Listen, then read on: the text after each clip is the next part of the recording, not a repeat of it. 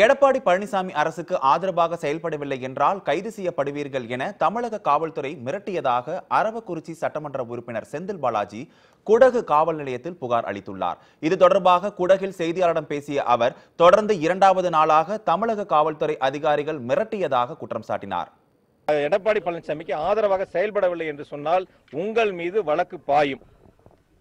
வழக்கு பாயும் நாங்கள் கைது செய்வோம் என்று என்னை மிரட்டி இருக்கின்றார்கள். என்னுடைய அறையிலேயே வந்து மிரட்டி இருக்கின்றார்கள். அதுக்கு நாங்கள் இப்பொழுது காவல் நிலையத்தில் புகார் செய்திருக்கிறோம். எங்களுக்கு ரசீது வழங்கி இருக்கின்றார்கள். எனவே உரிய நடவடிக்கை எடுப்பார்கள் என்று